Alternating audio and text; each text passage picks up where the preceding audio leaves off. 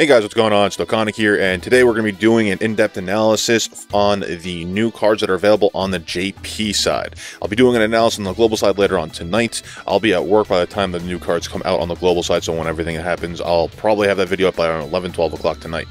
But let's go ahead and start off. First off, I want to give a shout out to Thigh Unsuspicious. I was actually going to do it based off of his post, but he did all the translations for us, and that's what you're going to see in my description below. If you guys don't know, I always usually put all of the cards in my description, so if you want to copy or paste anything, I usually, have them there, and I always credit the source that I get the information from. So let's go ahead and start off. SR, the new SR card for Evil Drifting in the Darkness, Sin Shenron. He is an SR. We do not know if he's going to be grindable or if they're summonable. It says here summonable, so we're assuming summonable. His leader skill is Shadow Dragon Arc Key +1, attack and defense plus 30%. His super attack is Dark Dragon Blaster, causes extreme damage to the enemy and lowers defense. His passive skill, Control of Darkness, agility and tech type Key +2, attack plus 15%. And his link skills are Brutal Beatdown, Fear and Faith, Big Bad Bosses, GT, and Shadow Dragons. He has max stats of HP of 6770, attack of 6472, and defense of 3845. He has a 12 key multiplier of only 125%, and he Dokkan awakens with 21 medals from the new event. So essentially this isn't really a new event. From what the wiki says, it's part of the Shadow Dragons of Despair event, and it's going to be stage 3, countdown to the crash. We don't have any information about who's going to be where we're going to be battling. Obviously it's going to be the physical Omega Shenron. I would assume there's going to be the strength one involved. There might be the Sin Shenron, maybe the agility or the physical one. We don't know yet. But that's there. So when we get more information, I'll go ahead and update that. I'll probably do a gameplay playthrough on that. So he Dokkan awakens with 21 medals into Chaos into the End Omega Shenron. So it looks like he's Dokkaning into an Omega Shenron, guys. So if you haven't pulled Omega Shenron yet, or if you pulled him and don't have him at Super Attack 10, you should be able to farm up his Super Attack, which is going to be freaking awesome. That means he's semi-farmable if he's a summonable unit, which is really cool. His new leader ability is Shadow Dragon Arc Key +2, attack and defense plus 50%. Super attack is minus energy power ball, causes supreme damage to the enemy and lowers defense, which is actually really freaking awesome if you think about it. He's an SR that Dokkans the supreme damage, and he's an Omega Shenron, so he's going to be linking really well. Let's go into that in a second. Passive skill is Control of Darkness, agility and tech type Key +2, attack and defense plus 25%. So if you noticed here, that's actually really nice because it looks like he's going to be giving Super Saiyan 4 Gogeta, since he's part of the Shadow Dragon arc, a good key buff as well. What's kind of odd though is that he doesn't do physical, which is what the actual card, the Transcendent Ultra, the banner card is. But I guess it's because he gets the link skills with him. Link skills are Brutal Beatdown, Fear and Faith, Big Bad Bosses, GT, Shadow Dragon, Shocking Speed, and Fierce Battle.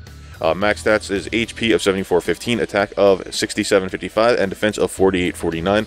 Overall, not a bad card. The thing is, when you Dokkan awaken him, he's not going to be viable on a team because you're probably going to be running the new Omega Shenron or the old strength one if you have him. If you don't have either of them, then he'll be cool, but his undokkan form, Sin Shenron, is going to be a good card to run. Actually, so I did make a mistake in that earlier. I said he's going to be good for linking. He's not going to be good for linking because Omega Shenron. Sin Shenron, I guess, is going to be underrated, or not underrated. It won't be used as much, I guess, because of the lack of link skills. He doesn't have Fierce Battle. I guess the others would link well with him. Overall, I don't know. I guess that will be up to you if you're going to run an SR on your team. I'm sure you could build better teams depending on your units. But if you're a newer player or you're a reroller, then this guy will probably be someone you're going to want to run on your team at Super Attack 10. So let's go ahead and talk about this card right here. Now, all the translations haven't been updated on the wiki page, so I'm just going to go over and pull it off from over here. Mega Shenron, Evil Dragon of the Vortex. Leader skill is Key +2, HP attack and defense plus 120% up for Shadow Dragon Arc category, and Key +2, HP attack and defense plus 40% up for physical types. Max stats is HP of 9975, attack of 9240, and defense of 4213. And his super attack is minus energy, or his passive skill is minus energy. Attack plus 100% for attack plus 100%. All enemies attack and defense minus 15% launches an additional super attack, which has a rare chance to become a super attack.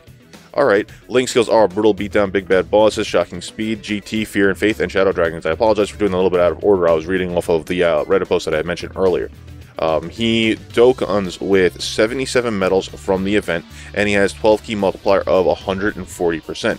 He Dokkan awakens into Crashing Maelstrom Omega Shenron. His leader skill is Shadow Dragon Saga, category characters, Key +3, HP attack and defense plus 150%, or physical types, Key +3, HP attack and defense plus 50% up. So I didn't say this earlier. I did say it in my last video. It's either or. If you're part of the category, that's when you get the attack buff. If you don't have the part of the category, then it checks if you're part of the attribute. If you're not part of the attribute, then you don't get the buff. So they don't stack together. Let me put it like that. So he will not be double stacking himself for a huge buff. His super attack is minus energy power ball. Causes immense damage to the enemy and greatly lowers defense. His passive skill, minus energy of evil. Attack plus 120%. All enemies attack and defense minus 20%. Launches an additional attack which has a chance to become a super attack. Link skills are Brutal Beatdown, Big Bad Bosses, Shocking Speed, GT, Fear and Faith, Shadow Dragons, and Fierce Battle. His max stats are HP of 1290, attack of 11,060, and defense of 5350. So he's gonna be nuts. Just his base stats alone are freaking insane, dude. So, I mean, think about it. He is going to tank so well with a base defense of 5350. He's going to be a tank, especially if you throw him on a 120 cooler lead. He's going to tank. And even on his own lead, 150%, a double Omega. Holy crap. He has a 12 key multiplier of 150% as well. So that's freaking awesome. Look at that. The total stats over here, we actually have them. Potential system is HP of 18,300, attack of 16,060, and defense of 9,950. Yeah, he is going to be a beast. Honestly, personally, I would like to have him and the Super Saiyan 4 Gogeta, since they both are part of the Shadow Dragons category. Let's go ahead and jump into that now.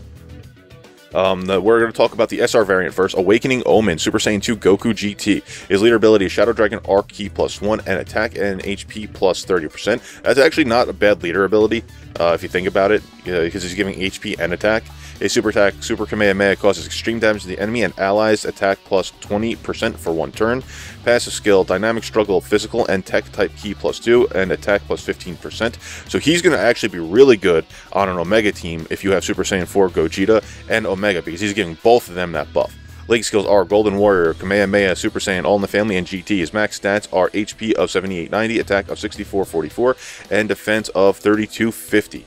He Dokkan Awakens with 21 medals, and he Dokkan Awakens into New Possibility Super Saiyan 3 Goku GT. His leader skill is Shadow Dragon Arc Key +2, attack and HP plus 50%. His super attack is Super Kamehameha, causes supreme damage to the enemy and allies, attack plus 20% for 1 turn. Passive skill, Dynamic Fierce Battle, Physical and Tech type Key +2, attack plus 25%, so he's a really good support unit. Link skills are Golden Warrior, Kamehameha, Super Saiyan, Over in a Flash, GT, Limit Breaking Form, and Fierce Battle. He has max stats of HP of 8655, attack of 7313, and defense of 3531. So his defense kind of sucks, but overall he's a really good support unit. He's giving a lot of it. He's giving good attack boost, good key boost to the units that actually need it on this team. He has a really good link skill set.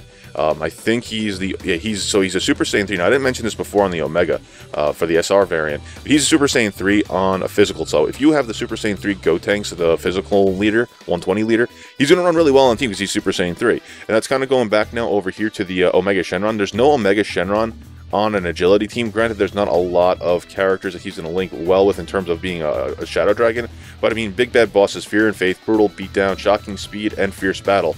All these are pretty relevant on a agility team, honestly. So he's going to link pretty damn well on a mono Super 17 team. I haven't actually done the research on it, but I know that some of those link skills are really viable, so he's going to be great. So these two are really good on their mono teams, respectively, so don't take them lightly. They're actually going to be really good units. If you can, I would recommend getting them to Super Attack 10 before doing anything. Alright, now before I forget, I just did want to mention about the Goku.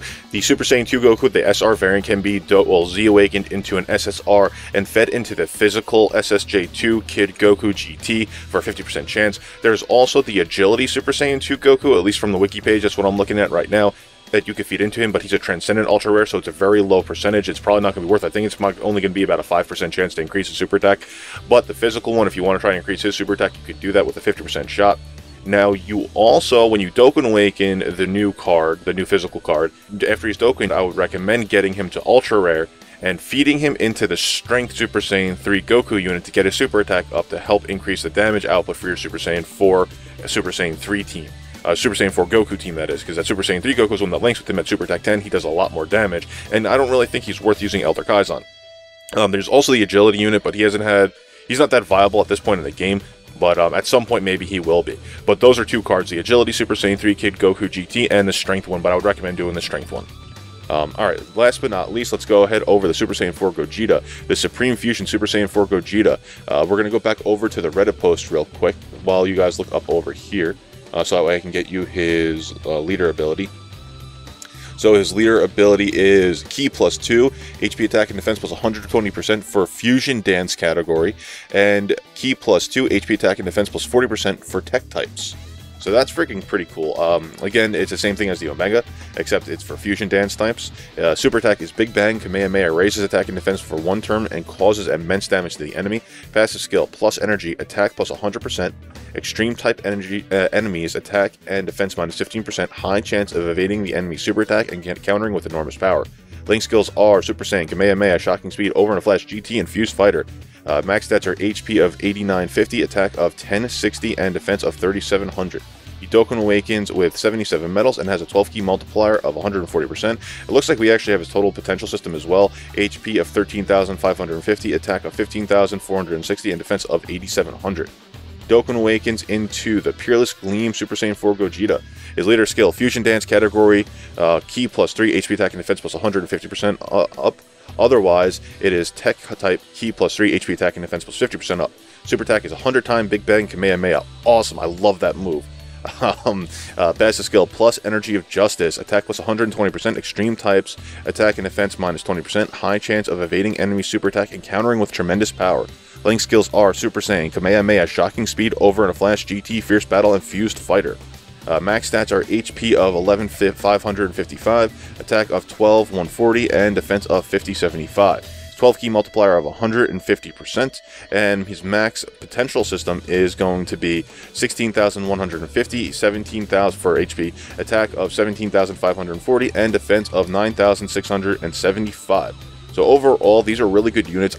My personal opinion on the matter is, because the Super Saiyan 4 Vegeta is part of the Shadow Dragons arc, would be the Super Saiyan 4 Gogeta paired with the Super Saiyan 4 Vegeta, and then possibly the Omega Shenron here with Sin Shenron, and then, well, you can't have him as the agility one as a rotational leader, but you could have the Super Saiyan 3 Goku as a rotational leader, then you could throw another support unit in there if you want. That's just off the top of my head. Overall, all these cards are really awesome. I kind of like the new meta shift. I said this in my last video, my discussion video, where I went over the pros and the cons, or some of the pros and the cons. It wasn't really too in-depth, but I kind of like the meta shift. The 150 liters here, in my opinion, guys, I don't really think it's breaking the game. It's not rendering the 120 liters useless. I mean, you could still run 120 liters. You could still run the 90% liters if you pulled the LRs. It brings diversity to the game. I mean, a lot of us who are saying, oh, it sucks, it's the meta, this and that, it's probably because you're wailing out or you have all the cards. And if you don't have the cards, then, I mean, if you don't have all the cards and you pull one of these leaders, that gives you opportunity to create really good teams.